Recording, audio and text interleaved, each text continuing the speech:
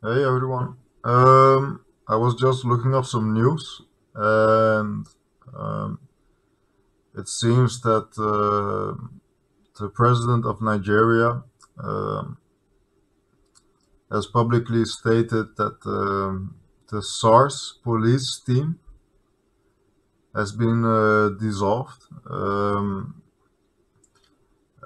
yeah, I thought it's a good thing to take a look at. I've taken the news from theguardian.com, and they have also published a video on the website. So yeah, let's take a look. Use this opportunity to say a word on the recent genuine concerns and agitations by Nigerians about the excessive use of force and, in some cases, extrajudicial killings and wrongful conduct by men of the Nigerian police force. The disbanding of SARS is only the first step in our commitment to extensive police reform in order to ensure that the primary duty of the police and other law enforcement agencies remains the protection of lives and livelihoods of our people.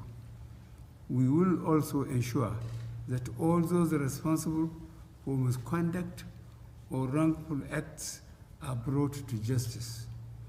We also deeply regret the loss of life of the young man in Oyo State during the recent demonstrations. I have directed that the circumstances of his death should be thoroughly investigated.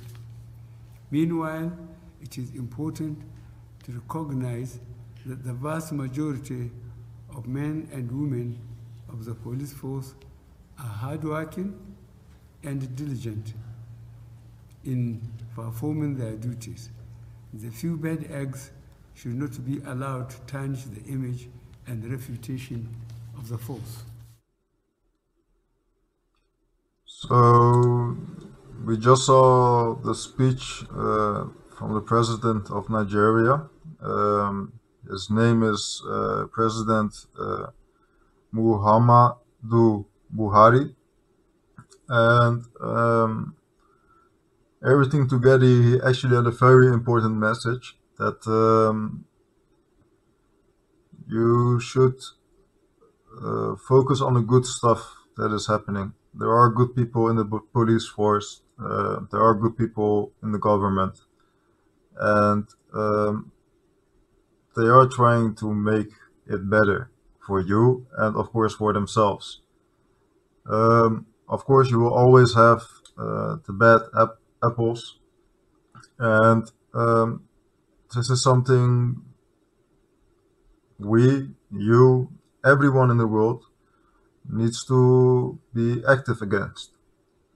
Um, if you don't focus on the good stuff, you will not have progress in life. If you focus on the bad stuff will keep repeating themselves. So learn from the past, accept the things how they are now, and try to see how you can change it for tomorrow. And research this if you are interested. I think